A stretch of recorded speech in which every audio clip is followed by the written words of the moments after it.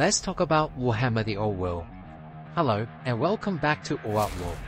In this video, we will delve into the Orcs and Goblin tribes, Arcane Journal army list, and review all the units it brings to the table. This tier list is tailored specifically for the Nomadic Waaagh army, and I will have another video talking about the Troll Horde soon. If you're looking for a general Orcs and Goblin tribes tier list from the Ravening Horde army book, you can find it by clicking the link in the description below. Are you ready to take your tabletop wargaming experience to the next level? All-Out-War battle mats can turn your tabletop into a real battlefield. Our battle mats are ready for battle and suitable for wargames like Warhammer 40k, Warhammer Horus Heresy, Kilteen, Necromunda, Lord of the Rings, Star Wars Legion, Age of Sigmar, Warhammer the Old World, and many others. Let us help you build your battlefield. Check out alloutwarau.com.au. Our products are available to all Australian wargamers. After conducting quite a bit of test playing with the Nomadic Waaagh army list, I'm keen to share my insights by ranking the unit into 4 tiers. Beginning with the less effective and concluding with the best, I will provide explanation for the ranking. Please note, the tier list is inherently subjective, and my ranking are based on personal experience with the unit. Their placement is influenced by their role and within the overall army composition rather than individual performance. With that said, let's delve into the intricacy of the Nomadic Waaagh and explore my thoughts. The Orcs and Goblin tribes' Nomadic Waaagh army are designed to have everything moving at top speed. They emphasize on speed and mobility and neutralize a wide variety of fast-moving units such as Orc Bull Riders, Wolf Riders, Chariots, and Giant, allowing them to quickly engage and outmaneuver the enemy. The Nomadic Waaagh army differs from a typical Orcs and Goblin tribes is that it excludes all Night Goblins, as well as all the units that are on foot, except the Giants. Instead, it introduced new units such as Black Orc Bull Chariots, Badland Ogres, and Bone Grinder Giants. The distinct high-speed gameplay style is reflected in the unit choices, tactics, and army-wide special rules. Alright, let's break down the 5 new army special rules. First, we have Cunning Hunters. All Wolf Riders can get the Ambusher special rule for an additional 1 point per model, and any characters mounted on a wolf can also get the Ambusher special rule for an extra 10 points. The next rule is Hunter Packs, which enable the Wolf Riders to replace the Open Order and Skirmisher special rules for Close Order and Horde special rules. These 2 special rules work well together, allowing these highly mobile, Movement 9 Wolf Riders to appear on the flanks and the rear of the enemy, disrupting their ranks and providing combat bonuses. The next special rule is Hit Them Fast and Hit Them Hard. All the Bull Riders, including characters on bull mounts, gain Impact Hits 1 and AP 1 at no additional cost. Additionally, 1 unit of Orc Bull Boys per 1000 points can be upgraded with the Vanguard special rule with just 1 extra point per model. This special rule is incredibly powerful, significantly enhancing their damage output for free, mitigating the issue with their low weapon skill, making the Orc Bull Boys an essential part of a Nomadic Waaagh army in my opinion. The 4th army special rule is On the Move. All characters in the Nomadic Waaagh army must be mounted, which is quite fitting given their nomadic nature. Lastly, we have the Solitary Fighter special rule. This rule means that the Black Orc loses the Boy and Qual Impetuosity special rule. This change can significantly impact army composition, as dealing with the pesky Impetuous special rule becomes more challenging without a solid solution.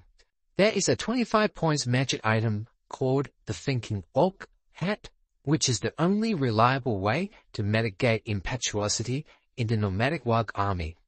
Okay, now we have covered the army special rule, it's time to delve into the tier list.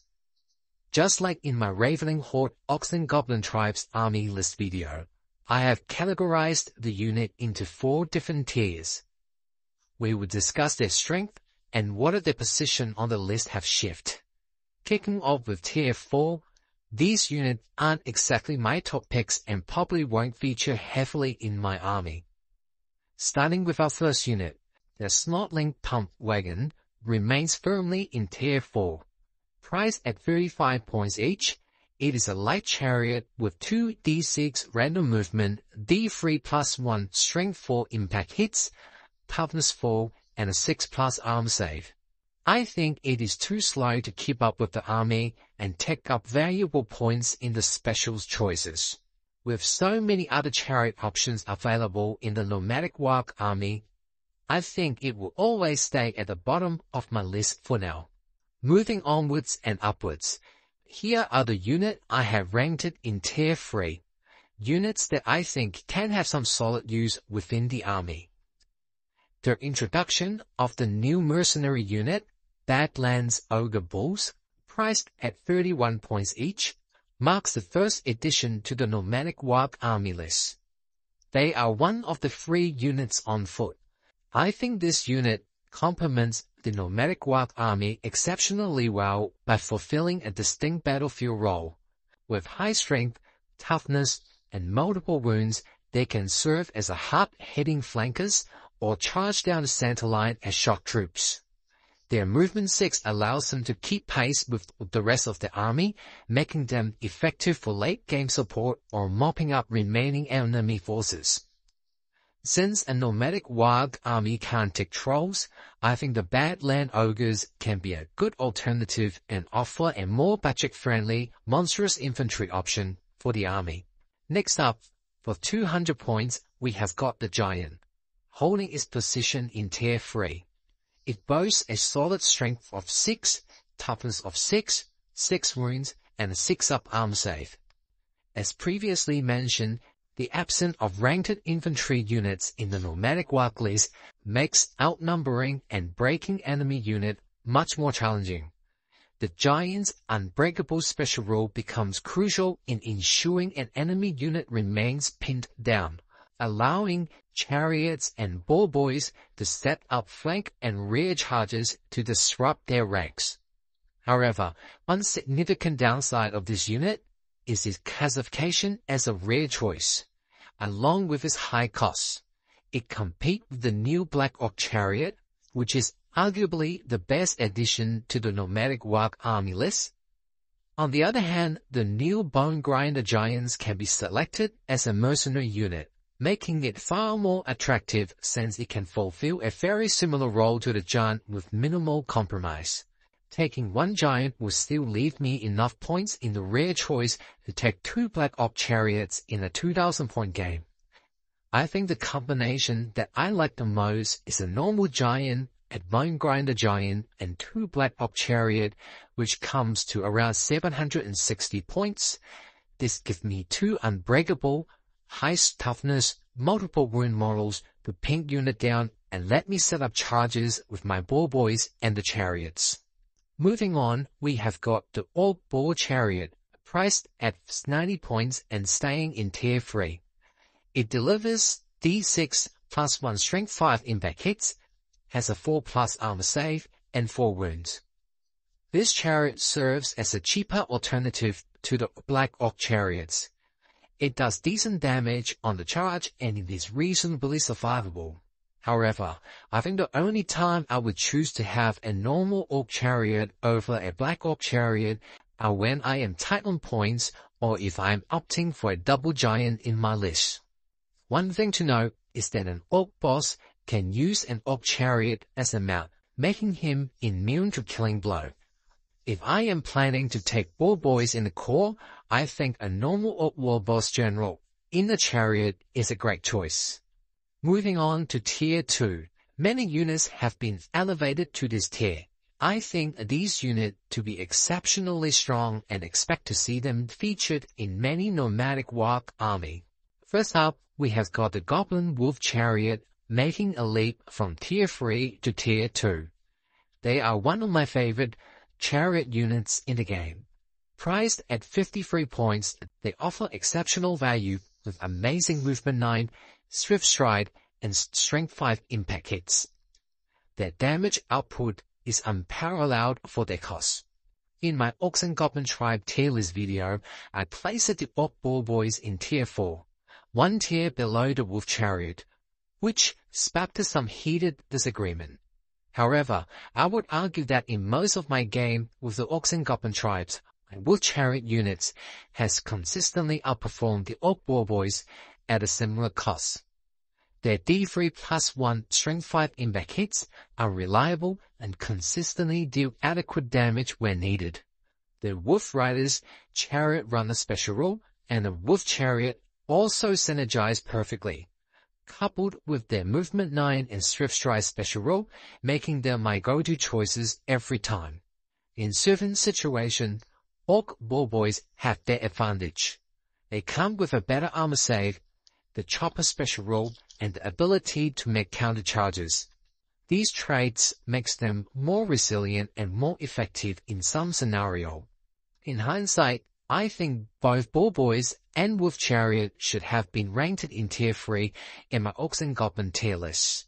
Back to the Nomadic Waaagh list, since the Wolf Chariot can now be taken as a core choice, if I opt for a Black Orc General, the Wolf Chariot are auto-include in every list that I built. The next unit is the Orc Boys, making a huge leap from tier 4 to tier 2. They comes in at 15 points each, with the options to upgrade them to big guns and 3+ armor save for an additional 4 points. Game Workshop had addressed all the issue I previously had with the Orc Boys, and there are 3 main reasons behind the significant improvement. Firstly, if I take a normal Orc Boss General, one unit of Orc Boys can be taken as a core choice, so they're no longer competing with other special choices, but instead use up the core points. Secondly, with the Hit Them Fast and Hit Them Hard special rule, the Boys gain an Impact Hit 1 and AP 1 at no additional cost.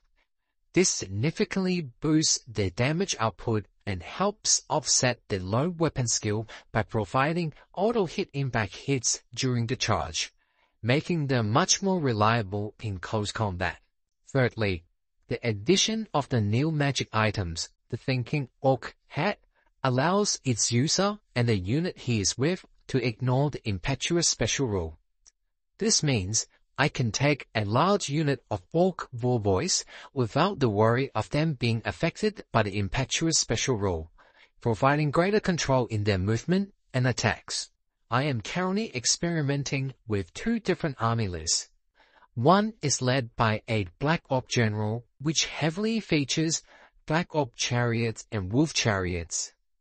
The alternative list is led by a normal Orc General with Orc Boys in the core, supported by Giants and Fueler Chariots.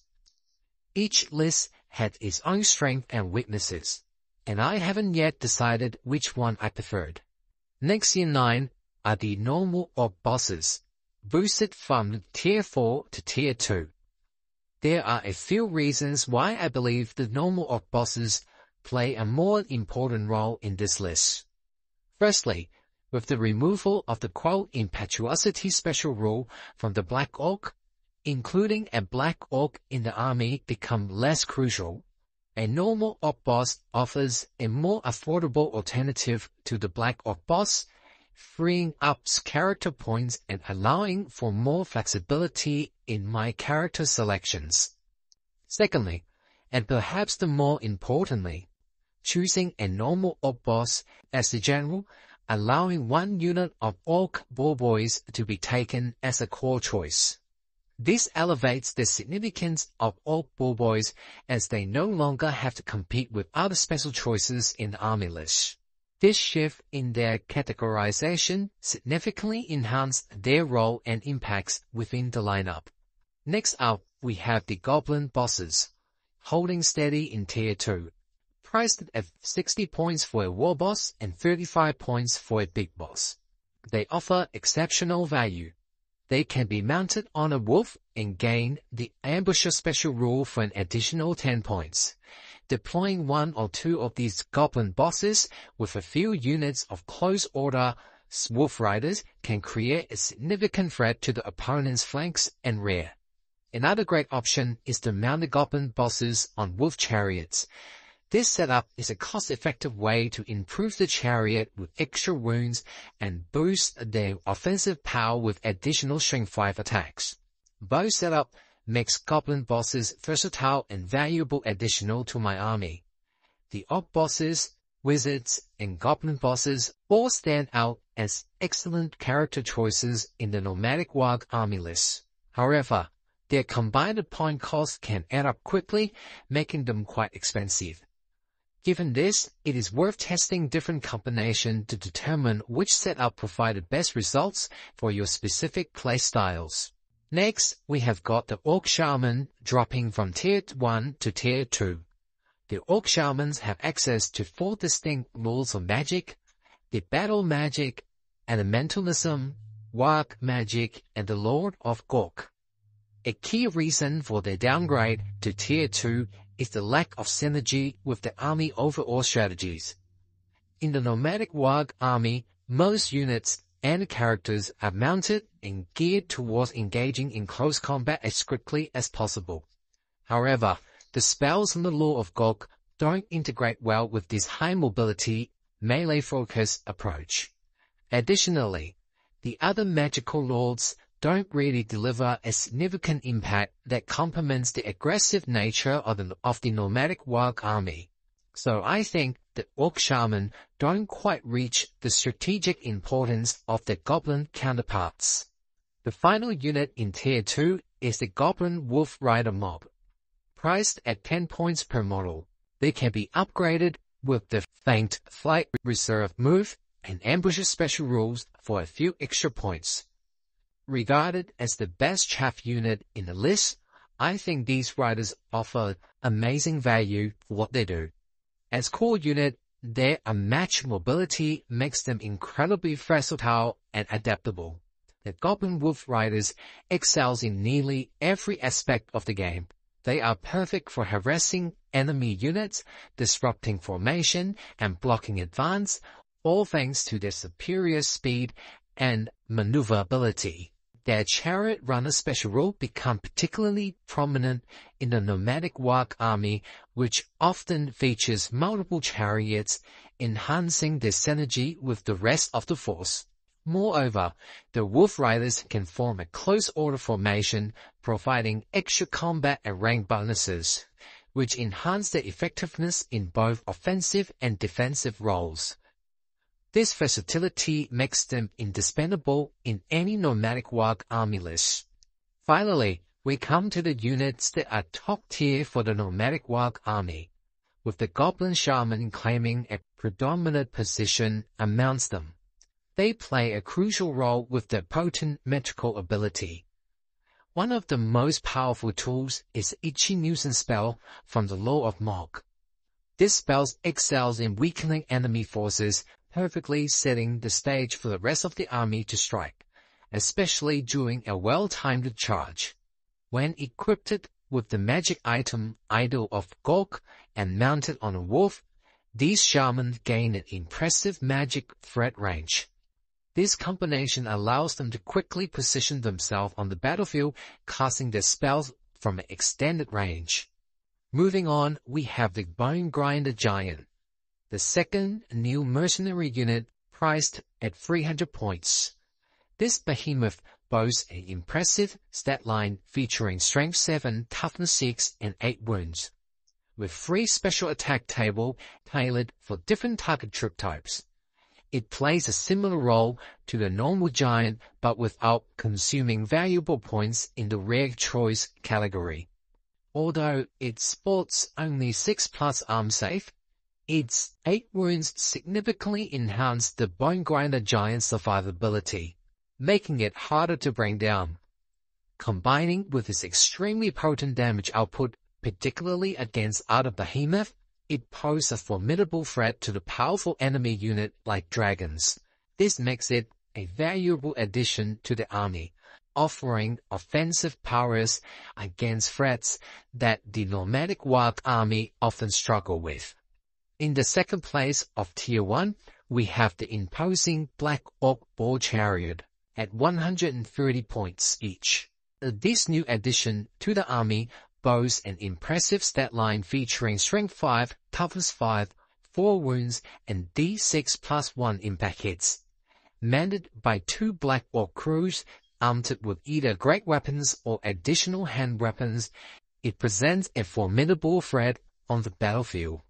But what truly distinguishes the Black Orc Bull Chariots are the synergy it shares with the army characters and magic items. I will delve into more details when we talk about the Black Orc bosses next. Finally, we arrive at the pinnacle of the Nomadic Waaagh army list, which is the formidable Black Orc boss, which continue to hold a top-tier position despite some changes. The removal of Quell Impetuosity special rule hasn't diminished their value significantly. This unit is still amazing due to its natural good armor save, high initiative, and strong leadership values. These attributes make the Black Orc boss an outstanding combat character, providing a solid combat units option for the list. Additionally, choosing a Black Orc boss as the general brings the option to include a Black Orc chariot as a core choice. This is fantastic, as I think this chariot is one of the best additions to the Orcs and Goblin army. It effectively reduces the core points requirement by 130 points. One drawback of taking a Black Orc general is shift the Orc Bullboys back to the special category. I think this trade-off is not terrible, because the point that I get to save by having a Black Orc chariot in the core more than compensate for the reclassification of the Orc Bullboys. Additionally, Black Orc bosses can be mounted on a Black Orc chariots. When paired with the magic items, the Troll Hide Trousers, this setup turns them into an unstoppable forces, able to smash through enemy ranks with devastating effect.